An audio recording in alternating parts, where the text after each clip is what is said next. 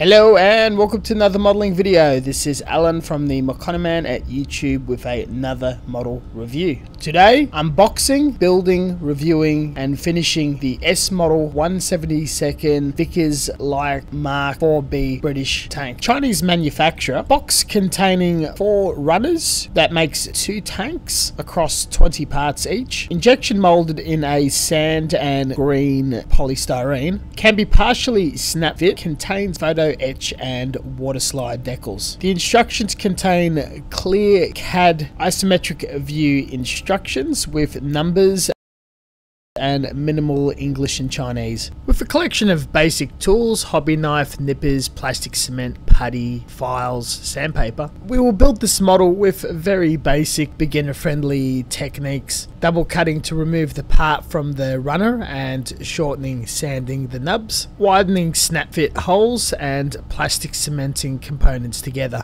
Small parts picked up with a blade and flash marks being rubbed with a circular file.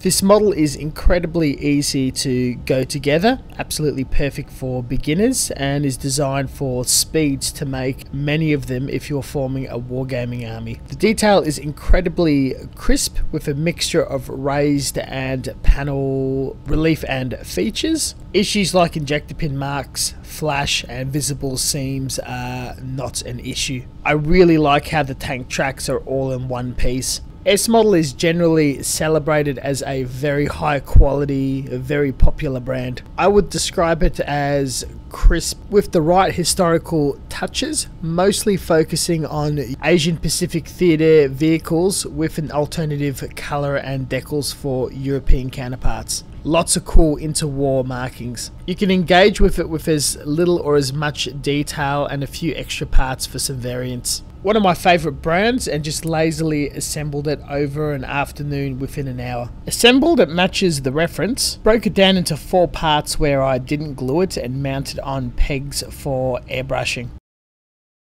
Using my no-name aluminium gravity feed 0.3 airbrush and mini plastic air compressor, I opted for gradient shading and pulled out this Mr. Hobby Sand Africa front module set from Mr. Hobby. It's lacquer paint more than 10 years old, a little dried out, mixed with automotive grade thinner in a medical shot glass to the perfect viscosity that transparently sticks to the side of the wall and test sprays fine. The model had no visual issues with fine detail, so I'll be skipping the priming stage and going straight to a base coat. Luckily, no errors were spotted. Stepping from the darkest colour to one of the mid ones that matches the reference material. This was shade dusted on at elevated levels on the top surface parts of the tank. Finishing off with the lightest colour, over thinned and lightly shading only the very top of the vehicle. 3-tone shading which is incredibly rich in definition. More like natural light and shadow cascading across the vehicle and less mono shade plastic toy. Also more lived in and can build up with weathering if you do choose.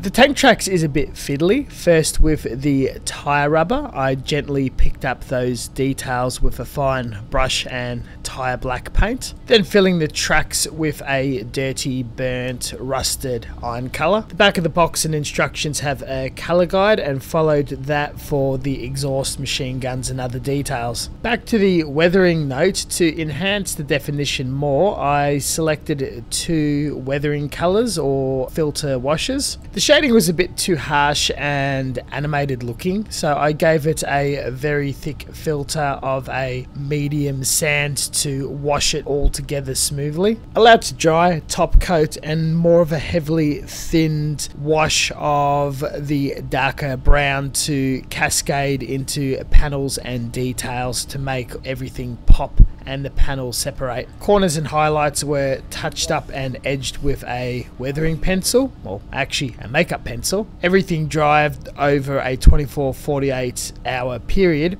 and gave it a couple of thin coats of matte clear to dull everything down.